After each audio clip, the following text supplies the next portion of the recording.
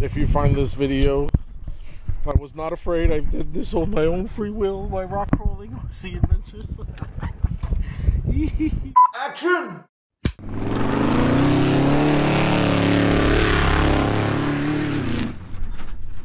What's up, everybody? So as you can see, we're going to talk about the junkyard build, and let's get to it. A lot of the technical stuff I don't remember, but I will explain to you guys what I do remember. So I'm going to recklessly try to pronounce this. It's the WOW RC Easy RC 118 scale Glacier. This truck is pretty cool, man. I like the way it's looking. I like the way it came out. So just for clarity, this is a TRX-4M, aka high trail conversion. After I was able to get the transmission and motor housing to fit into the factory rails of the Glacier, it gave me a lot of confidence to just keep going, and the motor and transmission housing fit completely in place with just a little minor fabrication that was to cut off some of the plastics. So if you look real quick through the passenger window, you can see my finger back and forth, moving back and forth. That's the little part that I had to cut from the actual interior. If I had to say, the most difficult part of this build was getting the axles to line up with the front wheel wells.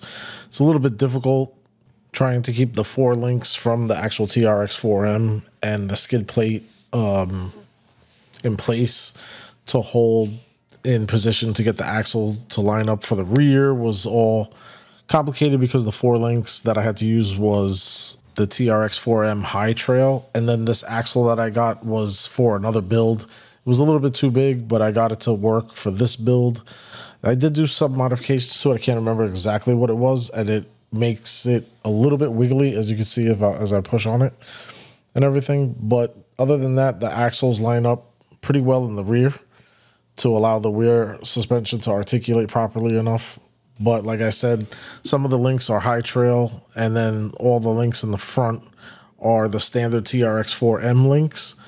So unfortunately, I did not do my research and write everything down on which links I put where. So that's why I don't have a proper video out for this truck. I'll be 100% honest. As much fun as this truck is, it's not really cost effective to get it going.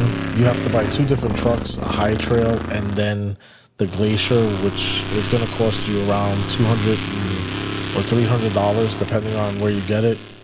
It's $239.99 for the Glacier, $150, $160 for the high trail, depending on where you get it from. So the build is not really cost effective, but a lot of things fell into place that I was able to get this done. All right, let's take a real quick look under the hood. Normally that's where all the electronics are, so that's where I put the rest of these electronics.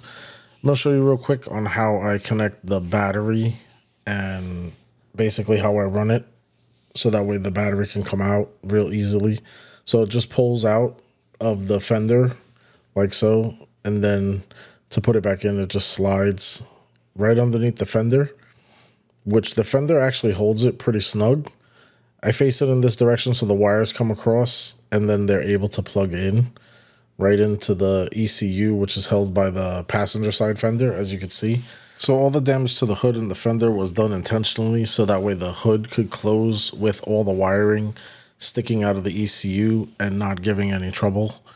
I just like the way it looks. And then I put some damage on the actual fender itself to match with it as well. But as you can see, the hood closes down on the other side completely, leaving the bump up remains for the actual wiring on the other side. So as you can see right here, as I play around with the lighting, it basically makes the wires disappear sometimes depending on how the lighting is hitting the hood and everything. So it gets dark, it gets bright, it tucks away, and it just looks like there's damage. Meanwhile, the dents in the hood are actually functional for the operation of the truck. All right, so that's pretty much the update on the junkyard build. I do want to turn this into a tow truck. I have two different ideas, but I'm still struggling back and forth if I want to keep the bed or just completely do a fabricated rear. And then I don't know if I want to make it a dually or not, which I don't think the dually is going to go through because I really like the rims on this truck, the way they look. So with that being said, I hope you guys enjoyed the video, and then I hope you guys enjoy the little montage at the end. and the montages throughout the video. With that being said, my name is Hugo again with Urban Crawlers. Thank you guys for watching. Later.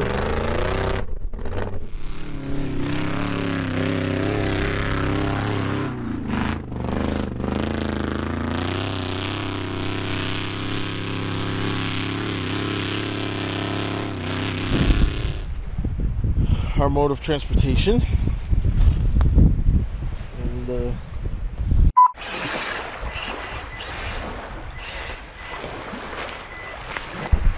oh no! Oh my God.